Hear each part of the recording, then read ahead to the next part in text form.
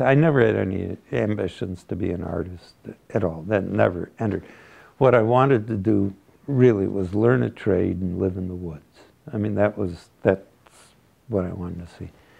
And what I've concluded is that I've got the living in the woods part down really well. The trade thing keeps shifting on me, and I'm not, you know, I never felt totally like that was accomplished, you know, but, you know, and then out of the blue, something like this comes along, and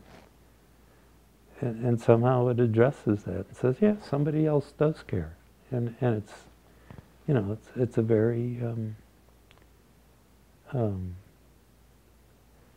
I hardly even know what word to put on it, but it's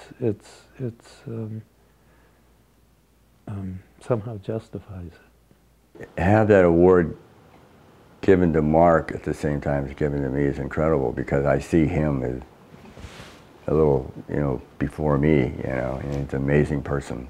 I find it really interesting that 9 people, I probably shouldn't tell them this, that 9 or 10 people in Mitchell County have gotten it. So, which tells you something about the artists that have stayed in Mitchell County or come about in Mitchell County. It also says, you know,